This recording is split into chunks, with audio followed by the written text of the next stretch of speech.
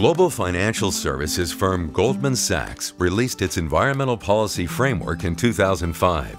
After the firm realized that environmental stewardship was becoming an integral part of our business and how we operate in the communities where our employees and clients live and work, says Cindy Kwan, Global Head of Environmental, Social, and Governance for the firm.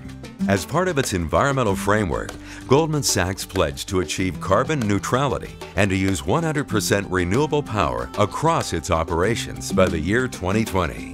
To achieve these goals, the firm has emphasized sustainability throughout its operational facilities, including its offices at 222 South Main and 111 South Main.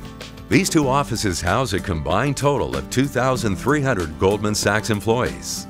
The firm achieved LEED Gold certification for the fit-out of its 8 floors in the 222 South Main building. It renovated another floor in 2014, earning LEED Platinum certification for that project. And Goldman's operations in 111 South Main are on target to attain LEED Platinum certification for commercial interiors. When that happens, Goldman Sachs' LEED portfolio in Utah will encompass 292,000 square feet of commercial space.